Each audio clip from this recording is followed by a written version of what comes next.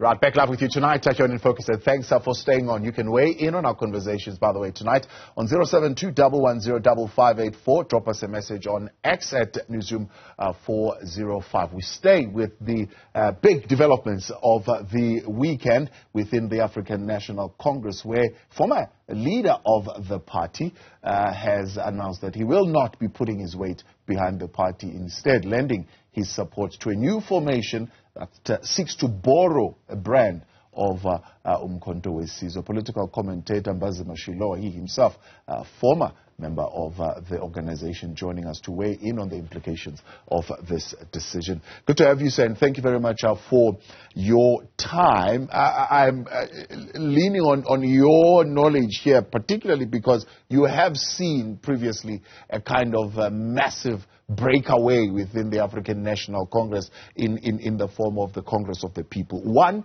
it has a prominent leader within the organization, others would say with significant support in KwaZulu-Natal and in other parts. Two, it has wounded soldiers attached to it who, one might even say, have the ability to mobilize, that could sympathize with this former leader. Three, it wants to borrow, similar to the Congress of the People, on a recognizable brand of the organization called Umkhonto weSizwe. All those put together, and of course the dwindling support of the ANC, are they a making of a massive breakaway within the party? Yes, good evening to you and to the viewers. I don't know if it's really the making of a breakaway, because in reality, no one knows at the moment that party called MK that former President Jacob Zuma spoke about. What structures does it have? Who the leadership is? Is he himself part of that leadership, even as he says he's not leaving the ANC? So I am not sure I would call it a major breakaway, and I'll tell you why. Firstly, because the people who would be registering that MK party, would have been part of what I would call a parallel structure, which did not have any traction to be able to sway both the MK conference that took place as well as the ANC conference itself. Secondly, it is true that a figure such as former President Jacob Zuma saying that he's not going to vote for the ANC may have an impact, maybe in KwaZulu-Natal, but maybe not. In KwaZulu-Natal, because many people think that's where his base is. But if you look at the fact that he has not been able to really, beyond what happened in 2009, bring on board more supporters, even in his own area of Nkandla, with people in local government voting for the IFP. So I'm not sure if that will be an impact. Secondly, if you look at the metros in Gauteng as well as the Nelson Mandela Bay, all of those were lost while he was still the president of the ANC and of the country. So it may be that we exaggerate the hold that he may have, but obviously time will tell. But I personally don't think beyond splintering in KZN is going to have an impact, say in Limpopo, Eastern Cape, Northwest, which is really where the ANC need to win and win better to be able to reach 50% plus one.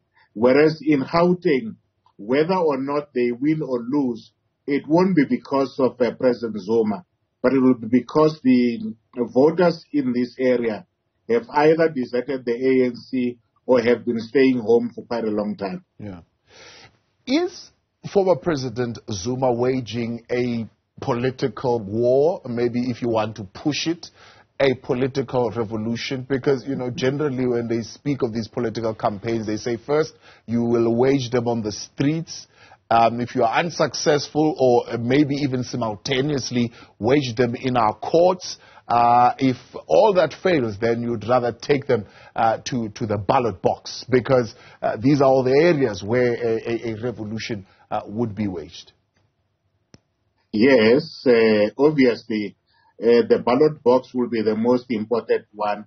And I think that's really a gamble, because as I'm saying, I don't know if that structure itself has, as we speak today, any structures on the ground.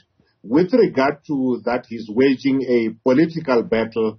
Yes, he's waging a political battle, firstly against President Ramaphosa, but secondly against the very same party that he says he is still committed to.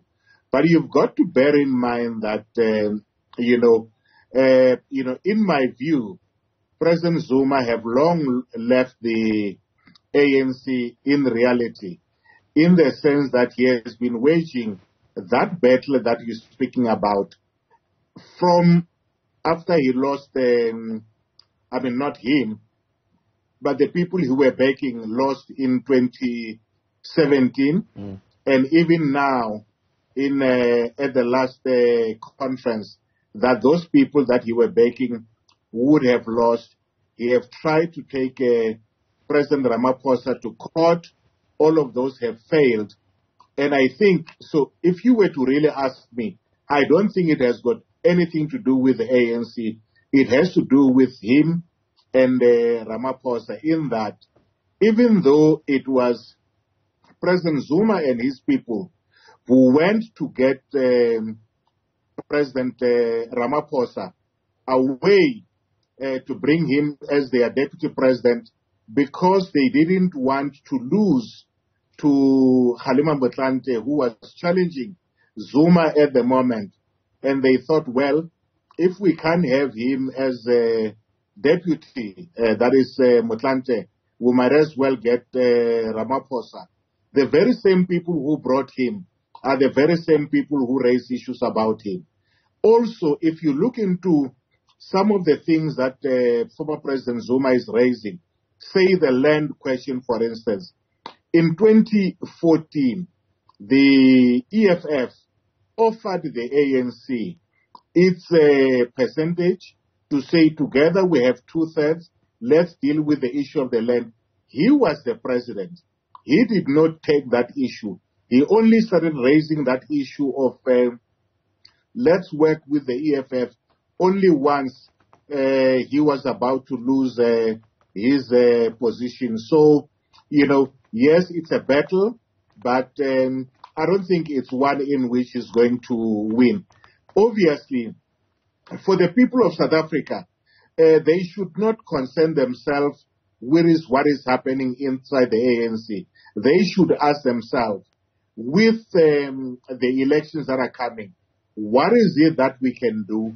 How can we vote in a manner that, in their view, will ensure that the 1994 promises are being kept? If they think the ANC will keep them, they should vote for the ANC. If they think other parties in opposition, whether it's the EFF, 18 SAA, or whoever, will help them with that, that's really what they should do. But I don't think the President Zuma saying, let's not vote for the ANC, that in itself is what is going to sway people, and that's really what the focus should be. Because then we become involved in the machinations inside the ANC, rather than worrying about where is the country going to. And I would argue, everyone is agreed that, look, if we look at poverty, unemployment, inequality, those are the challenges that we face. And those challenges are not because of President Ramaphosa. They are because of the ANC. Those things were there even when President Zuma was there. In fact, he came in on a ticket in which COSATU, the SACP, thought here is a left-leaning candidate. Many of us knew that, look, Zuma is no left-leaning candidate. He is part of the ANC establishment, and all it shows is that the ANC is continuing as an establishment party. Whether Ramaphosa is there, even if you bring in somebody else, very little is going to change. And Zuma saying he is going to vote for a different party that he says progressive, in my view, is not going to make any difference, because yesterday, other than the criticizing the very same thing that he himself was doing, he did not spell out what is this left agenda that he thinks we need to be able to do. If you were to ask him, what is your economic policy? It will be the same as it was when he was there as the president. What is your socio-economic policy? In social policy, beyond issues of social grant, he is not going to tell you what the position is. Any developments within the African National Congress, especially this past week, the U-turn by the ANC veteran Mavuso Msimang after engagement with the party on his resignation. Then this weekend, former President Jacob Zuma announcing that he, in his conscience, cannot lie to the people of South Africa and say to them they must vote for this ANC of Cyril Ramaphosa. He will be putting his support and his weight behind a new formation called the Umkhonto weSizwe Party. Now, Mbazima Shilowa, there is a lot of what we call political competition currently in the country, where in some instances it is viewed as it generally should be to improve government's responsiveness. Just as it happens, I suppose, in economic markets when there's more competition and you get a benefit for the consumers. However, former President Jacob Zuma says, now I've engaged about 10 or so parties and I'm going to engage even more because I believe it's time to form a patriotic front that is going to steer the ship to total liberation. I'm sure you would remember when that kind of formation happened in the past. Is the environment ripe right now for a formation of that nature?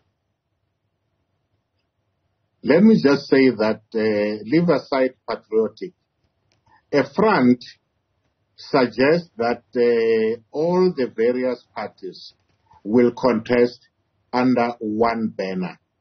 And I think if I listen to what former President Zuma was talking about, is that each of the various parties will contest alone in the hope that each one will get 1 + 1 + 1 + 1 and a little bit more in terms of the EFF, because I think it's a better formation of what he may want to be able to bring together. But it is not about saying we will be under one single banner. Similar with what the multi-party thing of the DA, the charter, SAA and others, the multi-party charter. Even them, it's about 1 + 1, but maybe 2 and 3 there and there. That for me is not what a front is all about. A front is when you bring everybody and say, let's contest under one banner, under one party. That's what the ANC did, bringing the various Bantustan parties. It would have preferred to bring in the PAC and AZAPO as well and contest as one. Similarly, if you look at how people in Malawi and in Zambia were able to win, is because they were able to contest as one single group. The notion that, President Zuma will bring a few people together, parties, and that the DA will bring together single parties, all that is going to happen is that they will still have a fewer numbers than the ANC. And their aim is not to win the elections.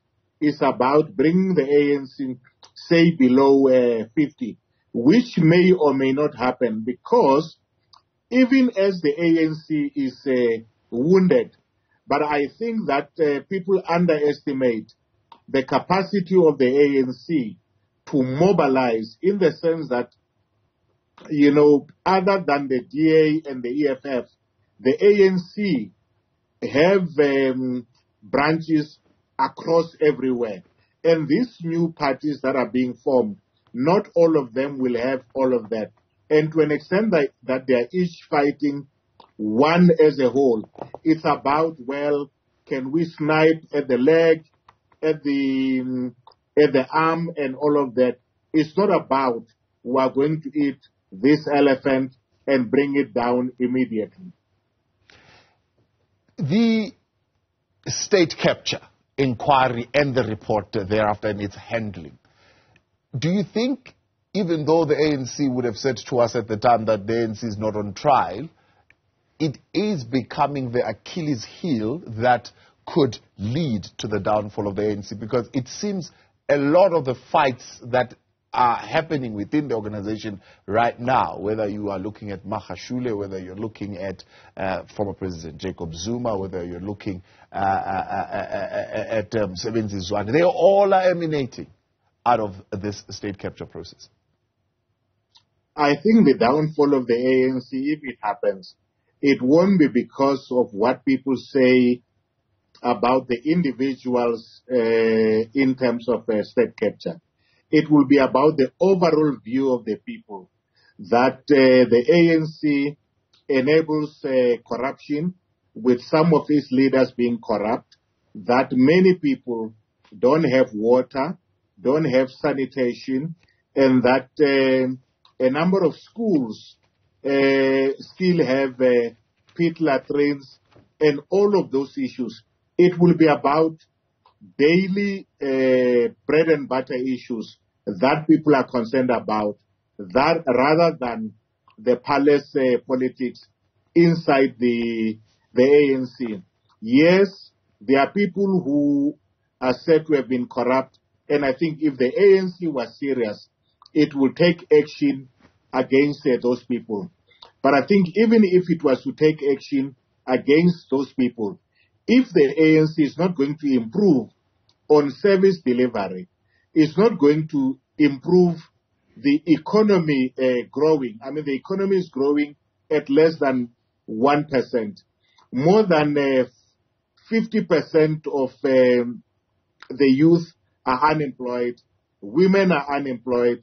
Rural areas are underdeveloped. It is those people that may decide who are not going to vote for the ANC. But having said that, what may bring the ANC back is not only because of how the ANC will campaign, is because if you look at the offerings about some of the oppositions, beyond pointing out what is mistaken in our country, what the ANC is doing wrongly, which people already know, they are not offering that much of an alternative vision that says, if we were to take over from the ANC, this is what we're going to do. Let me give you an example.